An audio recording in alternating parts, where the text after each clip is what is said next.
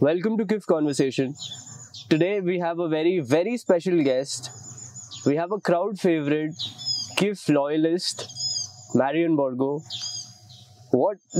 How many years have you come consistently now? What year is this? I came the second year of the festival, and of course I've fallen in love with your family. I mean, the way your Rudransh Bundela and Sushmika Mukherjee were running this festival, because it's not just a film festival, it's also a karmic festival, and most of the guests are not like, sometimes actors, directors, they come for their ego, for the press, for all that.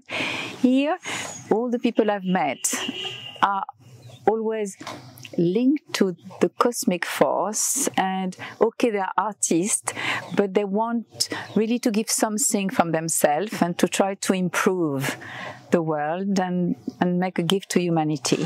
So I really met wonderful people here, and I'm very grateful to this festival. Again, this morning, I can tell you, I was taken by Sudhir to a temple at 5 o'clock in the morning, and of course it was to make offerings to Shiva, and after we went to the Jain temple and all that. So, to mix art and to be linked to the cosmic force, it's exceptional. That's the reason I'm in Khajuraho. Great. How are you so loving and positive? Where do you get this from? Well, maybe when I was young, I was not like that. I think when you reach a certain age and you know that, when you are young, you fight for so many different things. You have your opinion. Yes, but after, you just try to enjoy life and take every minute as it is. And here, let's face it, it's a gift every day, because where on earth, every night, are you going to see so many performances? And what I love also about this festival is that the choice of the music, the singers, it's either very traditional and suddenly very modern. So, you have the Bollywood mixed with the rap, mixed with the very traditional from every part of India. And so many different artists. It's just amazing. So every night I'm like a little girl going to the theater, except it's a little bit cold. So I wrap myself with plenty of a shawl, and then it's pure magic. Wow. Since you spoke about the fact that now you've become much lighter and you're less opinionated with age, if there was one advice generally that you would like to give people who are my age, what would that be? Well, don't waste a minute. Don't think of the future. Live now? Live now, but that's something I don't have to teach you, because it's something I learned from the Indian people. You are, in fact, very much optimistic, and look, everybody smiles to each other, if they don't fight. But the first reaction of people is to smile to you. So just be positive, and the more positive vibration you have, and the more good things will come to you. Very nice. That's absolutely true. Yeah. What do you think about, what's the difference between the culture in Khajuraho and the culture from where you come from? France?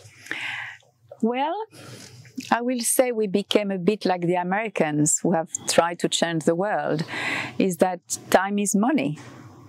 And of course, money is very important all over the planet, but if you are not linked, as I say, to the gods, what's the point? If it's just money. It's only finite, and then when you're gone, that's over. Yes, exactly. So, no, once again, here you have this deeper things. Yeah. So you think that's the most fundamental difference, that yes, Indian people are somewhere more curious about what's after all this is done? Yes.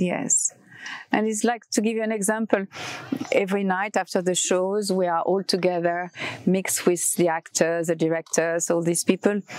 And every night they speak about, it's not religion, but they speak about, the Ramayana, the Mahabharata. They are just all the time they have this reference. Correct. While us,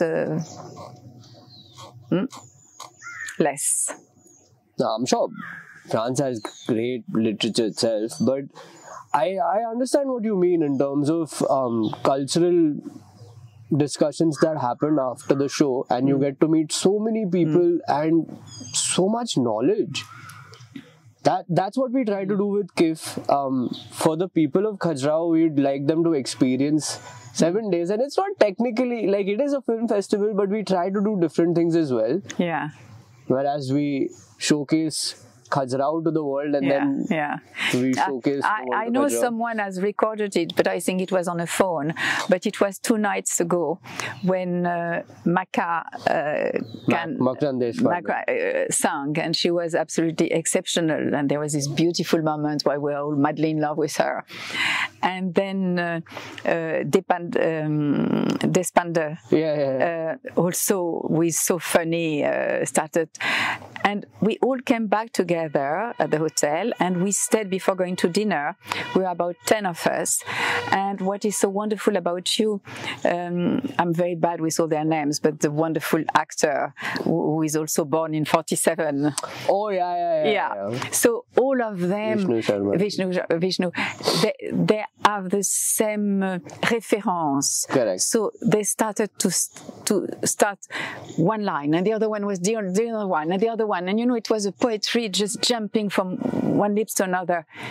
It was fantastic. And then suddenly I felt a little bit jealous. So I started saying something from Corneille. I played many parts, and I started to speak to this part in French. I say, puisque pour t'empêcher de courir au trépas, ta vie et ton honneur sont de faibles appâts, si jamais je t'aimais.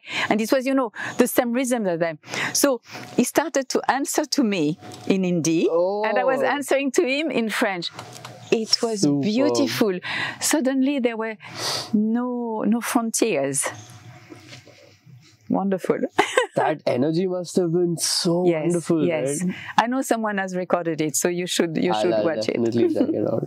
But where did your journey with India begin? When was the first time you came here? Alors, in fact, the first time I came in 77, in Khajuraho was in 77.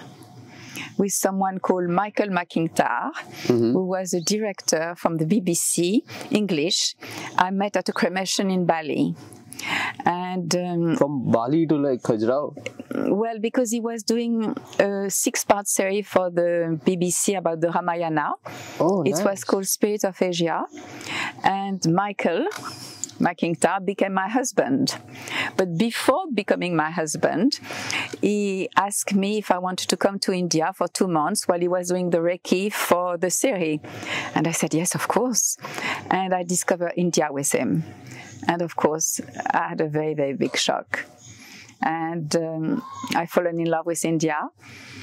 And since I've been coming with him for many years, we came very often.